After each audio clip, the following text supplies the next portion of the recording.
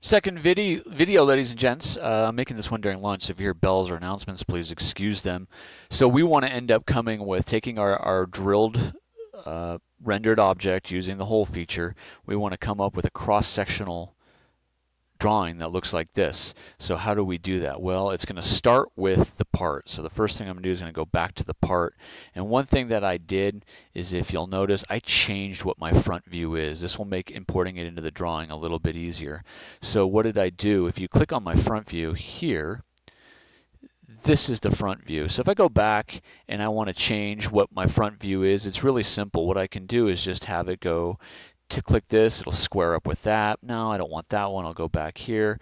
I want to make this my front view. So I'll click this, I'll square up with that, get it in that orientation. I'll go to the view cube, right click, say set current view as front. And I've already done that, so I'm ready to go. Right. So what am I going to do? I have a drawing here. In this case, I set the drawing to A4, I remove the title block, and I remove the border just to give myself a little bit more room to make some cleaner dimensions and things like that. So first thing I'm going to do is going to place that base, which looks like this, and we'll place it somewhere around here. We can go bigger than that. We've got more room for that. So I think 1-to-1 might work well for that. Hit OK. We'll do a projected, and over here, I'll tell you what, I'm going to back out of this a little bit, move this down for a moment. Now do projected and drag up over here, because it's looking at that top right-hand corner to do the isometric.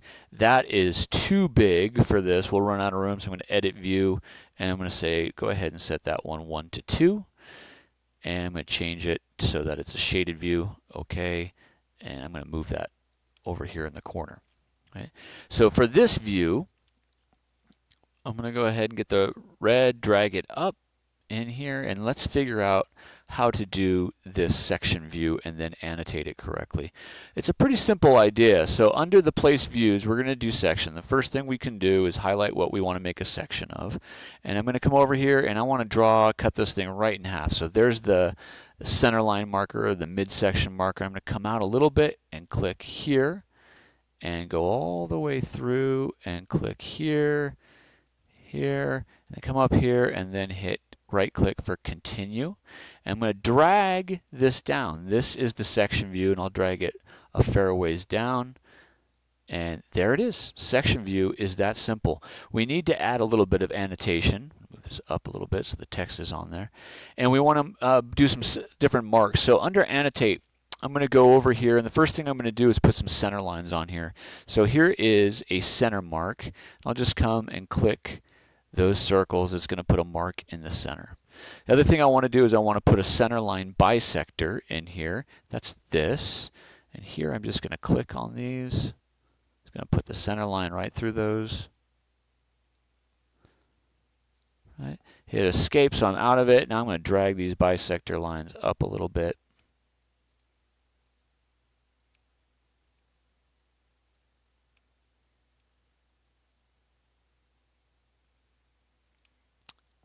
Escape, that ought to do it. So let's go ahead and annotate it. And like I said, if we made these things using the hole feature, it should be a piece of cake. Instead of using the dimension, I'm going to use hole and thread, and I'm just going to pull one out. Click it here. That's what we put in there, right? It's there. That shows our counterable. Do the same one here. Give ourselves a little bit of room. Might look right there. Same one there. We'll come back and edit this one in just a moment, and I'll put that one up there. Hit escape. Now this one, you'll notice on the drawing we were supposed to include a tolerance, so I'm going to show you how to put that on there. It's through. I'm going to hit carriage return or return and come down here. I want to put a, actually I don't need to hit carriage return. I think on the drawing it's right there.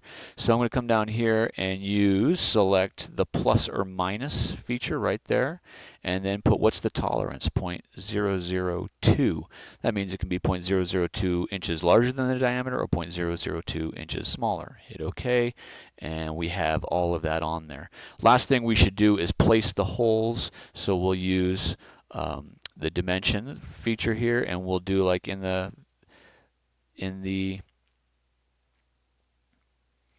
plans, we're just going to use chain dimensions.